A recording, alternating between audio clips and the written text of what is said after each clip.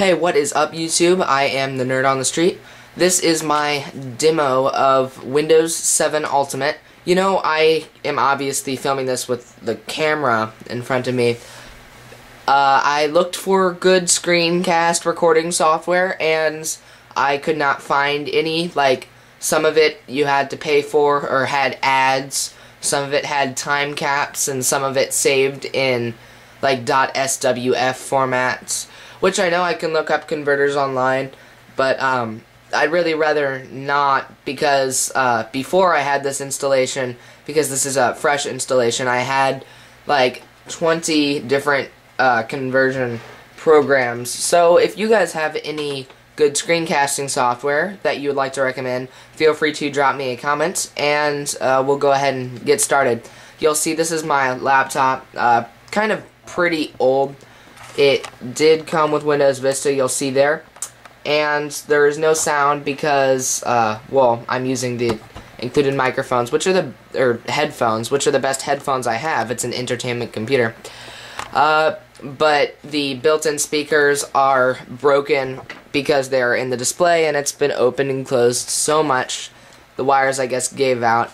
But we'll go ahead and get started here. So the first thing you'll notice is up here in the corner, the gadgets. Here. So yeah, the gadgets there are nice.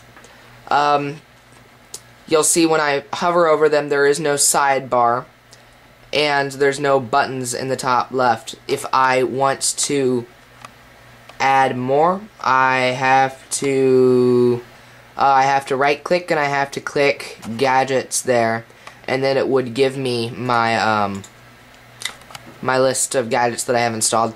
But you'll see I drag them out here, and see some of the screencasting software, like the frame rate was cut down. This is great though, because I have a really good quality camera. So you'll see it just snaps up and then snaps to the side. We'll get that out of the way so we can do this again. Snaps up and then snaps to the side, and so it still aligns itself with screen positions. Same with this one. You'll also notice the button there on the side of it. The expands, whoa, focus. There we go. Sorry, you'll see the button right there, larger size, and that makes it just a little bit bigger. Smaller size makes it smaller, duh. And you can make gadgets now bigger or smaller. Like, you can drag it out and make it bigger, and you can drag it back in to the side, and it won't be any smaller. And you can drag it back out and make it smaller. So even though there's only two sizes, you can choose between the two sizes no matter where it is on the desktop. Now, that's not available for all gadgets. You'll see the clock here does not have that, but it's much better than the way that Vista did it. Down here, the new notifications center, taskbar, I guess it's called. You have the Windows arrow, desktop peek feature, and then you click it to show the desktop if a window is open. You have the clock there, and you click it to have your date and time. I like how it says the time and the date there because it's a bigger taskbar. It's able to. Sounds. The new Connect 2 thing, which I preferred Vista's Connect 2 feature, because this is just a little pop-up. See, if I go to the start menu and I click Connect 2, it's still going to be that pop-up. There's no dedicated window, which I just like things that look all big and fancy, so that's probably why I missed the other one. Pin flicks, Bluetooth there, USB. The Action Center is very, very useful, except some stuff, like if you want it to not nag you, like set up backup. I have a backup program on my computer that I use, but it doesn't recognize that. It only recognizes Windows backup. So things like that I don't like, but I have Microsoft Security Essentials. Usually I am not using this.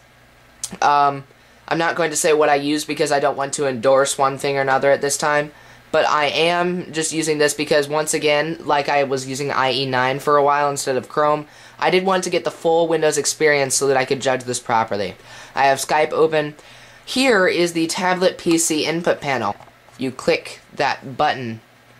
So you click it and that pops out there, slides in and out. So you can tell, like, I can touch it with my finger easily, except my screen is not calibrated, especially with my finger. But I've got my pin here that came with my laptop, and then I can tap that, and it is nice. You'll see this is what it looks like all the time on Vista. Was it did this, where it's that thing and you can move it around and then you can tap it. That was how it was on Windows Vista. And from those 4 failed attempts, you can probably guess that it was easier to do it down there with the button. Down here is, I mentioned, the quick launch and the open programs are in the same place. Like, Chrome is in the quick launch right now. Do I have any YouTube open? Alright, because those restart. Alright, so I'll close my Chrome thing, and you'll see there, it's not open. It's just there. But you'll see, when I click it, it doesn't appear again over here. It just, that one is highlighted now. So it's actually not ridiculously difficult to manage. Yeah. Technic, I'll be doing some videos on that soon. But the taskbar is not any more difficult to manage. I love the new one. It looks great, and you can put it back somewhat to the other one. Let me show you. If I screw around with the options for just a couple of seconds, if I check in use small icons here, and then I click never combine in that drop down menu, then I click apply, it goes down there, and then you can change your window theme to have that darker. But you know, this is how it's going to be in Windows 8 too, at least in the Aero part of Windows 8, because Metro is going to be quite a bit different. Next, Internet Explorer 9. I know this does not come with Windows 7, but it is optimized, or at least looks like it, for Windows 7. I had it on Windows 8 too. Firstly, it is easier to manage with a tablet computer. You've got a whole lot less buttons, a bigger taskbar at the top. This was what I was talking about in the Let's Talk video, how I said that it's great how they put the address bar and the tabs on the same row to save space, but then they totally waste the saved space by putting that extra bar up top. Once again, I think they did that to stick with their normal API, but come on, Microsoft, you broke your API with Windows Media Player before. You can do it with Internet Explorer. So, yeah, you can see the back button is bigger than the forward button. And I know these things don't seem like they make a lot of difference, but it really does in the overall experience. I mean, I go back more than I go forward, and really just subconsciously it feels better. So we're going to type in my new website that you guys should all go to, nerdonthestreet.tk. It's .tk because it is a free domain name forwarding service. It's on Google Sites right now. I do know HTML, but I built this on Google Sites because I wanted to have time to get a really good website out right away instead of just taking a long time to get an okay looking website out. I'll be designing one in HTML over a couple of weeks, and then I'll release that one. How's that sound? Okay, so you'll see it loads really quickly. Just a couple of other things. AOL.com, which is a very slow website. Sorry. It's just not as fast as other things. Loads very quickly. There's that T-Mobile ad you see everywhere. We'll go to cnet.com. That's it, right? It's not CNN? No, it's CNET. So yeah, that's there really quick. we'll do apple.com. And they updated their homepage, finally. The last site we'll go to is youtube.com. So that is a little bit slower. And it's there. The ad is, of course, the last thing to load. Close ad. So everything is here, you know. And apparently I'm not signed in, but because I haven't been using Internet Explorer lately. But yeah, it's a whole lot just cleaner, the entire Internet Explorer 9 interface. And one more thing, I want to show you in Internet Explorer, manage add-ons. And you can disable them without uninstalling them, which you could not do before. It tells you how long it takes to load and how long it takes to navigate using them. And I can't show you right now because I've already taken away most of them, but it will actually tell you if it's taking more than 1/10 of a second to load, and it'll say, would you like to disable this add-on? Here's the new start menu. It's a bit more transparent, as I told you, and I added some of the things on the right side over here. It's not normally that tall. It's not normally this tall anyways. I also pinned some stuff to the top there. You'll see the slight line. And I also increased the number of programs that it shows. And it is a whole lot better than Vista's. I do love that they added the shutdown button back here, because back in Vista, that button was the sleep button. And if you wanted to actually shut your computer down, you'd have to click this little arrow and click shut down at the top, which sucked. Search programs and files, that's great. Like right now I don't have my Tekkit shortcut anywhere accessible, so I'll type in Tekkit and so I'll type in tech. So I'll type in tech. Now I know how to spell it. Let's just do Minecraft. All I had to do was type mine-c, and it is registered as a file, but you saw how quickly it popped up, hopefully. So, yeah, love the search. I love how it doesn't spend hours indexing like it did in Vista. And then there's this. It is a whole lot faster than Vista. It just fades in. And I don't have nearly all of my programs installed right now, because this time I was installing them manually. Usually I use Nanite. It's a auto installer that you can install many programs at once, but I was not using that this time.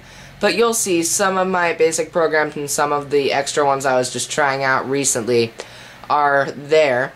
And you just, you click on a folder and it opens. So that's great. Here you'll see paints. Just to show you the ribbon, because I don't have, the ribbon. I like the ribbon. It's not usual. It's not what Microsoft has done in the past. I think it's a good change. So you'll see, you just click the different buttons on the top of the ribbon, and it pops back and forth. Oh crap. I'm really gonna try and keep this video under 20 minutes. Here is it's called the file menu now.